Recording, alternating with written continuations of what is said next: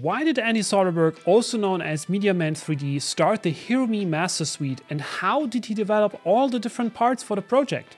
We discussed this in a recent interview on this channel. This is part of a bigger playlist, which I've also linked down in the description. In those videos, we talk about how the Hero Me Master Suite came to life, what's new with Hero Me Gen 6, the new part cooling ducts, design principles and compromises, as well as the new monetization of the documentation through Patreon, and finally the future of Hero Me, what new things are coming. So let's jump right into the interview, how it all started. I'm interested, since I have been using the Hero Me upgrades on my printers. I didn't look back too far, so the only thing that I actually knew was Hero Me Gen 5, but I'm interested, where did this all start?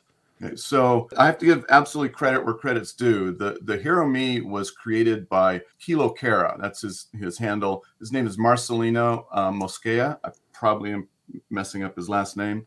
A gentleman from the Dominican Republic who did the very, very first Hero Me back in July of 2018. And I actually got involved with him on a previous design of a cooling system that was a precursor to the Hero Me, giving him feedback and making tweaks and testing for him, etc. And then when he did the Hero Me, again, we did the same thing, tweaking, testing, and modifying it. But by late September, early October of 2018, he had to back away from being online. He had a baby, his wife had a baby, and so he had to focus on that. And so he kind of disappeared from the scene. I connected with him. So I started then making mods for myself, but I connected with him a few months later and said, hey, I'm building out this stuff. Do you mind me doing it? I still have, giving you credit, etc. But he saw that I'd now, by then, I think it was Gen 1 or Gen 2, instead of just supporting the CR10 and the Ender 3, I was supporting, a bunch of different printers and hot ends.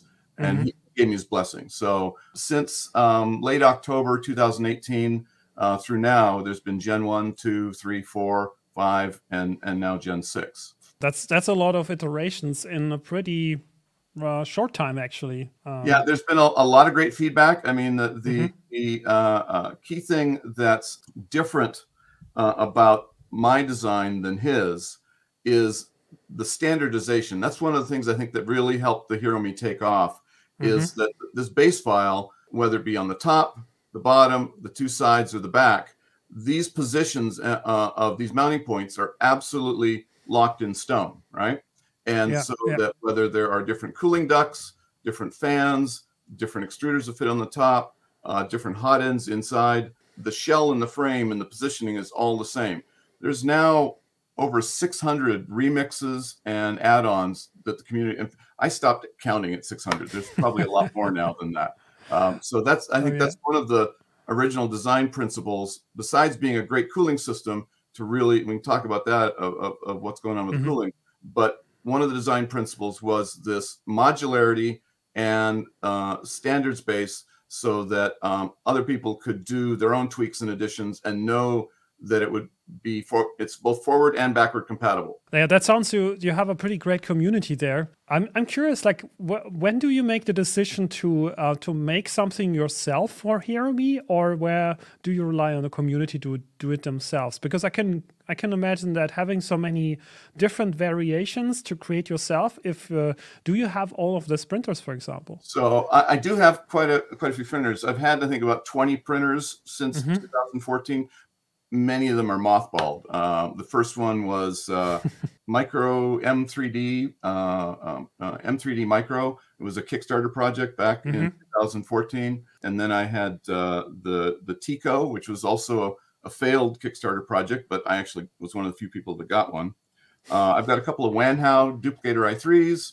I've got 4 Ender 3s that have all been heavily upgraded. I've got an Ender 5 Plus, a 2 Trees Sapphire Pro, and now 4 Prusa MK3S Pluses, and then a couple of resin printers. Okay. So a lot of different ones, but obviously that's the thing about the open source community is you make a mod, you share it, you pass it on, other people make mods, and then people would start to say, well, gee, can I have this? Can I have that? And so I've got a different fan than you did. Can you make your duct work with my fan? And so it just kind of grew and grew out of there. So now with the latest release, the latest update that I'm doing with Gen 6, it's now over 300 parts. Awesome, awesome. That sounds like a lot of work. That was part 1 of my interview series with Andy Soderberg about the HeroMe suite. In the next part, which I've linked here for you, we are talking about what is new with HeroMe Gen 6 and interesting facts about the new part coding ducts. Thanks for watching, and I see you in the next video.